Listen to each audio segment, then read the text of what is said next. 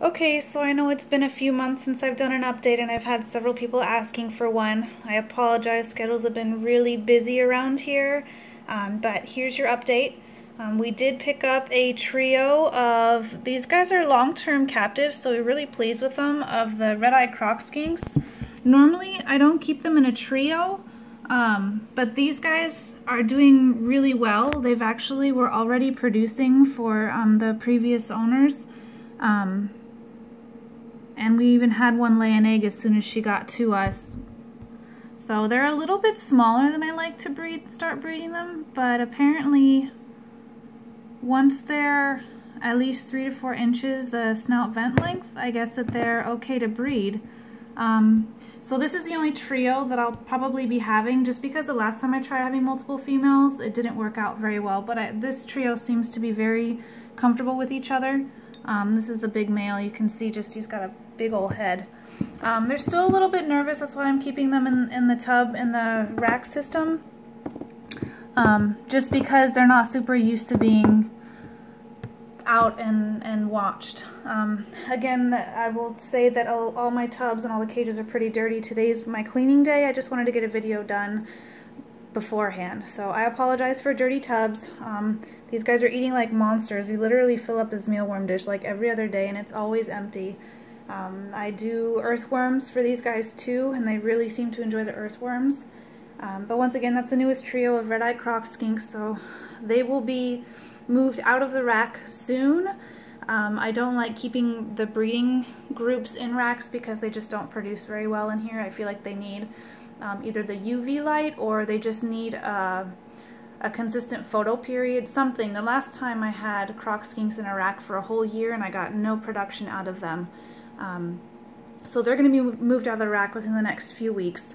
But this is just kind of basically a basic hospital tank setup, and this is a 32-quart tub, and you can see they can't see very well out of the sides. It's nice and foggy, so they're a little bit more comfortable in there. Cork, coconut, dirt, and then this is just some fake bamboo plants, which these guys love. A nice big shallow water dish, which clearly they use all the time. Yeah, so that's the new trio of red-eyed croc skinks that we picked up. Hogs are now out of cooling, which is awesome. We've got some big plans for these guys here. I have a female het albino, and she's going to be paired with our male anaconda, who's also het for albino. So, again, empty water bowls. That's just today's cleaning day, and so we're going to be taking care of all of that after the video. This is my female conda. Just came out of shedding. We literally just fed her, so I'm not going to keep her tub open very long because she's expecting more food. But she's going to be going to our albino anaconda. So we're going to produce some supers, some supers, some anacondas, and some normals, all het for albino. Got another one here. I believe this is the possible het hypo that we're trying to prove out. She was either het albino or het hypo, so we paired her with a het albino last season, and it didn't prove. So this season we got lucky enough, we're borrowing a male hypo. It's a breeder loan, and so we're going to try that with her and see if we can prove her out to be het hypo, which would be awesome. I'm so looking forward to having hypos. This girl here is our het snow girl that we picked up. I didn't have a male for her yet, just because the snow isn't big enough to breed, so we got another breeder loan for her as well, which I'll show you in a minute. But we purchased her as a het for snow female this past a few months ago, and she's done quite well, just came out of cooling, and very nice size on her, so we're going to give that a shot too, see if she proves. And last but not least, we've got this beauty who is always hungry. This is the Annery het snow, and she's going with our albino het snow, same boyfriend that she had last year. We're hoping to get a few more than just 2 babies out of her. But she's the one that produced that beautiful little baby boy snow that we have that we're trying to grow up. So I'll show you the males that we have picked up. This is the hypo that is on breeder loan. He's just beautiful. I'm in love with the hypos. He's amazing. We have a friend of ours is loaning him to us, and he's already been paired with the possible het hypo, and it looks like they got along quite well, so we've got high hopes for that pairing. And this kid we just literally picked up a couple of hours ago. This is the breeder loan. He is the albino het snow from OC Balls. He's a good friend of ours. You can follow them on Facebook. They may even have a Twitter. But this is their albino het snow. Just came out of cooling. Just got him this morning. He's already eaten a meal. This kid has an amazing feeding response. I'm in love with him completely. And he's gonna go great with that other het snow girl that we have. Hopefully we'll get some snows, some albinos, maybe some aneries, probably some normals out of the pairing, but exciting stuff. Oh, there we go. And this is our albino het snow. This is the one that's going to be going with the anery het snow. Since we had such a successful pairing last season, we figured we'll just pair up the same male with her again.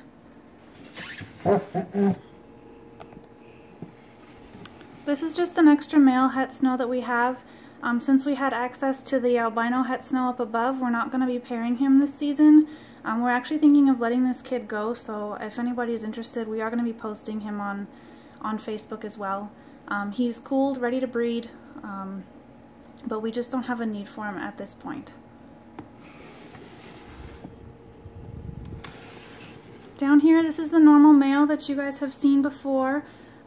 Still no takers yet, so if anybody's wanting just a normal male hognose, he is cooled and ready to breed, but he's really sweet. He would also make a great pet.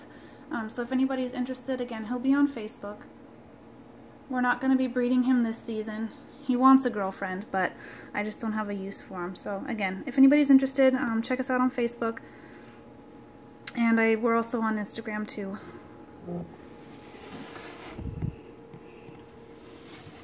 And this is our anaconda het albino boy. I'm not 100% sure. I think that he is actually going to be going to a girl this season also. And everybody's hungry. Or looking for girls. Some of them are still eating. A lot of them are just wanting to be with their girlfriends. And this beauty here, this is our male albino conda.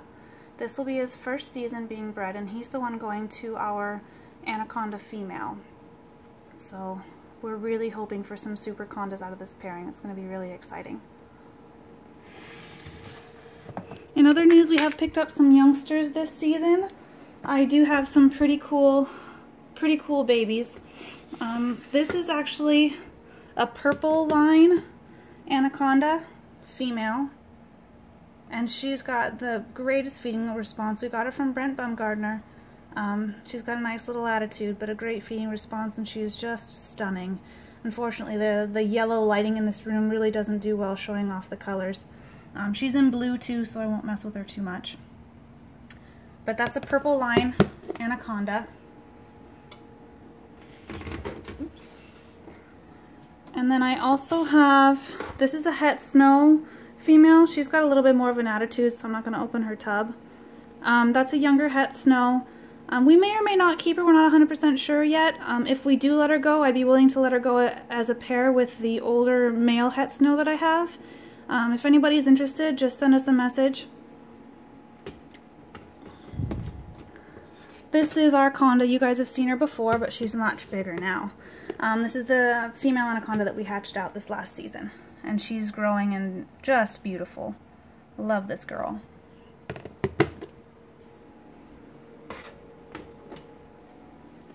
I'll give you guys an update on the snow. We haven't been pushing him as hard this season. I suppose we could have and had him ready to breed, but it's just something that, again, our schedules have been really busy. We just haven't had the time. But this is the snow boy. He's so cool. I cannot wait for next season to breed him. Very excited about this kid.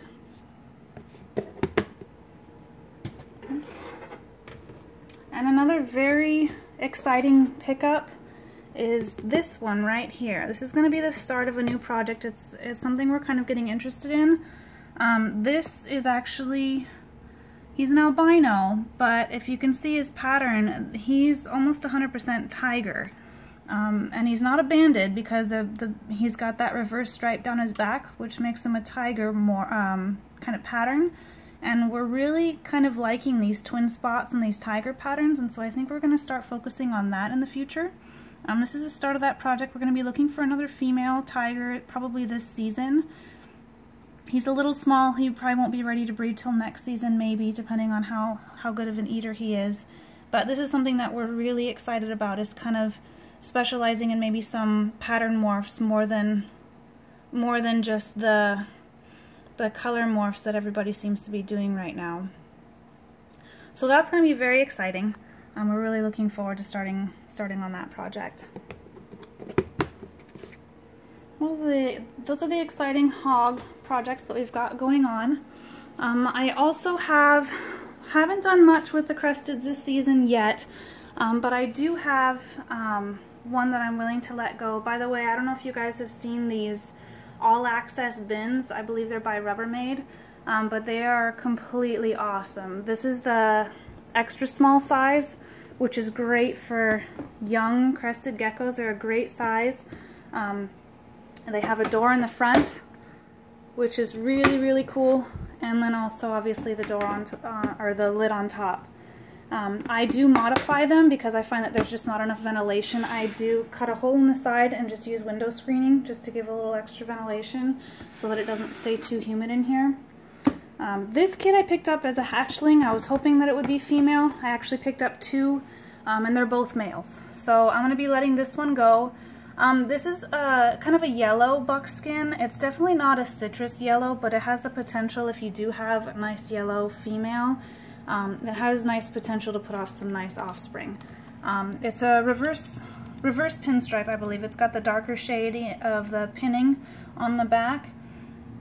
And again, it's a buckskin, but it's got a nice yellow, lighter color. It's not just brown. I would say it's more of a yellow. And again, if you've got a nice female to breed it with, you could produce some really nice yellow crested geckos. This one looked like a female for a long time, and then I looked at it last week, and all of a sudden it's a boy. So I don't have a need for two of these kids. So if anybody's interested, he's not quite big enough to breed yet, I'd say. I haven't weighed him, but size-wise, he's still a juvenile. But if anybody's interested, let us know. Again, these all-access bins are awesome. You can get them at Target. I got these at Home Depot. Any place that sells Rubbermaid or storage bins, definitely check those out.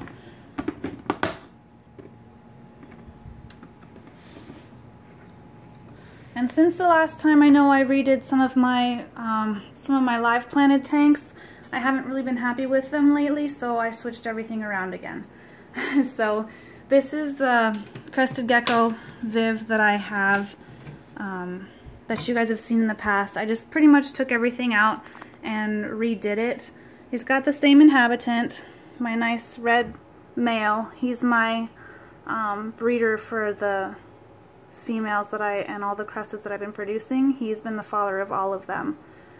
So he's been my cornerstone male, I guess you could say. He just loves sleeping in this corner, so I had to put something back in that corner for him because he's been so stubborn. He's just like sleeping on the glass back there. So I finally put in an extra cork for him. But this is basically just a ficus plant. I've zip tied the stems together just to kind of make it more like a tree instead of a bush. And I had to kind of cut it back and make it fit in here. And again, sandblasted grapevine just to give him more areas that he can use in the tank. I'm liking it way better than the last setup that I had, and I think that he is too. So lots of cork hiding places. Pothos is another favorite that I like to use just because it's so hardy. Yeah, so that's the new Crested setup that he seems to be liking, especially since I gave him his favorite hiding spot in that corner since he didn't like the other side. Again, dirty glass, dirty windows. I just haven't cleaned anything yet. As soon as I'm done with this video, I will be cleaning. And I redid my tree frog tank. I know I did a little bit of a build viv, which wasn't super successful, unfortunately. but I took everything out. I just really didn't like it. And this is a fiddle leaf ficus plant, which I hadn't seen before, but I stopped by my local nursery and I saw it, and it's got the best, thickest, strongest leaves. It likes a higher humidity environment, which is perfect for living in a viv. And it's just awesome. The frogs are loving it, and I'm really liking this choice here. I did save the other plants that I had in here just in case if it doesn't work out, I can put everything back in the way that it was. But it's an indoor house plant, and it likes the lower lighting and higher humidity, which is perfect for a viv. And ficus obviously are non-toxic, so it worked out really well. Again, I do keep the pothos in here.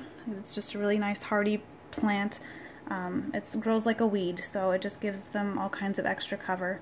But this is again a fiddle leaf ficus, which is great for these tree frogs, probably even for crested geckos. I just only got one, so it went to the frogs. And last but not least, I haven't showed this tank very much. I haven't had a whole lot of success with it, so I decided to just completely redo it. I took out the background and I kind of got it set up for maybe some dart frogs someday. It does have a little bit of growing in to do, but it's pretty much just kind of, I used cork to kind of build up the back and give it all those nice extra levels. This is just Spanish moss. I'm going to replace it with some live stuff, but it was just kind of a filler and it looks nice. Yeah, I mean, this is a smaller variation of the pothos. It's a related species, and other various kind of terrarium plants that I've borrowed from the other tanks. I'm kind of happy with it. It does still have a little bit more to go. I got to put probably some leaf litter on the bottom and some other plants in there to kind of give dart frogs better cover. But it's a start, and I'm kind of liking how it looks at this point.